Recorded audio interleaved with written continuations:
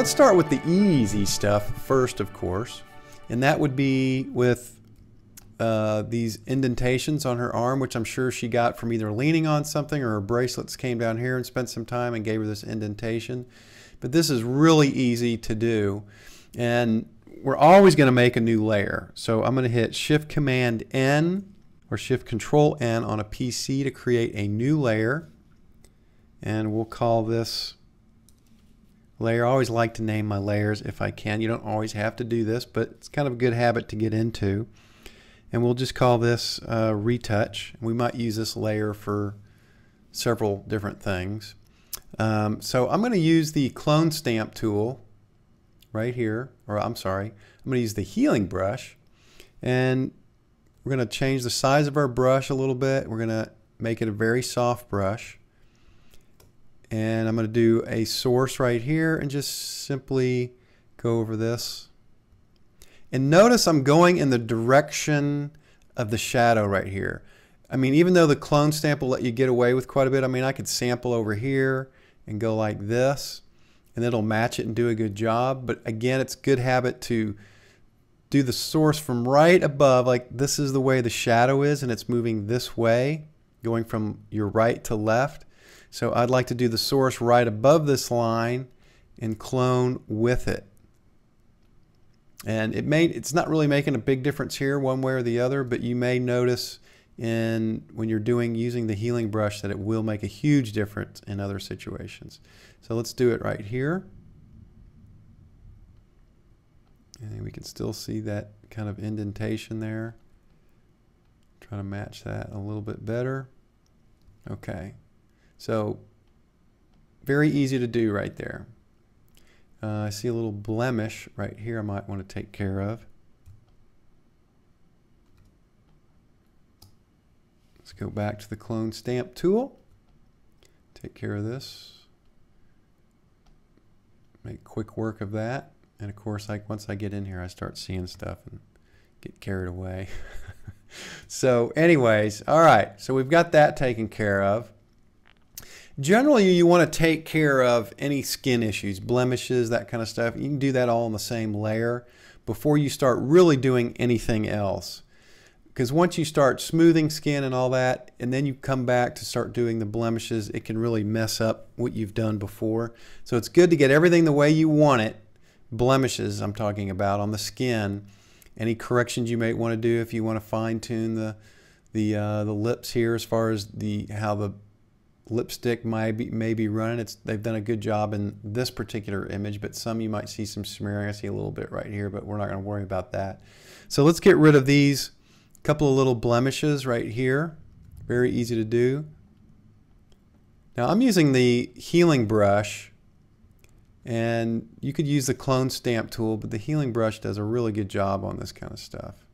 And you could even use the spot healing brush, where you don't need to do any source. You can just literally draw on it, kind of like you would a paintbrush. And I'm using a Wacom tablet here in case you're wondering how I'm zipping back and forth here.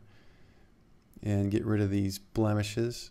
So here's the before and after. It's always a good idea to turn off and on your layers to see which way you're going and make sure you're not overdoing what you're doing. Another good reason to put your work on a different layer. So I'm going to go back to the healing brush. Let's zoom out a little bit. And I don't, she's a young girl. She doesn't have hardly anything wrong with her skin. I mean, if we wanted to, we could go in here and touch this up, which I think right here I'm seeing a little discoloration, not necessarily in her skin, but it looks like some makeup or something. So I'm going to go in here and see if I can fix that a little bit. I'm trying to make this blend a little bit better right here, so that's okay. We have something right here. Now the healing brush always tends to want to pull, and you see where it pulled up right here, which I don't like that at all. All we really want to do is dodge this down a little bit, or we want to lighten this area. Now you might be tempted to use dodge and burn, but what's a great tool here is the clone stamp tool. But what I'm going to do is I'm going to put the mode up here. Normally, probably most of you would use this in normal mode. But if I use this in normal mode, it's going to take exactly what I'm trying to clone over here and put it right there. which I don't really want to do because that looks horrible. Really what I want to do is I only want to lighten the area over here that's darker than the area I am sampling. Okay, so that means if any other area that I run into that equals this brightness or luminance, it won't have any effect on. So if I go over here and I say lighten, so that means anything that's darker than this area, it will lighten. So I might want to go up here. And I'm also going to take the brush and put it down to like 20%, because I want to build on this. I don't want to just do one swipe and be done. I want to build on it. So I'm just going to swipe over it, do this a little bit at a time. And you can see where it's getting lighter and it's blending a little bit better. I'm going to sample over here a little bit and just blend this down a little. Now if you keep doing this over and over, see that last pass was a little too much, so I'm going to hit Command Z to undo that. And we can see just not a really good transition right down there. You see that, you see this line, that distinct line. So let's move this over. I'm going to go over here. I'm going to lower my brush to 10%. Let's go over here and I'm just going to lighten this area a little bit. And I'm picking up, I'm stroking it a little bit, and then I'm picking it up and doing it again. So I'm really building on this right here to make this more even. Now, what I might do still yet, and that's pretty good right there. Let's look at our before and after. Before, after, not bad. Is I may go back to the healing brush and just go along this edge here just to blend it a little bit better. So there's our before and there's our after. So you could work on that some more if you wanted to. I'm starting to see a line right here, so I'll take that healing brush, go across that line to help blend this a little bit better. What I'm doing is I'm picking up that line up there, which, you know, you got to be careful of where you're pulling your source from. Now, I think I just gave her a scar.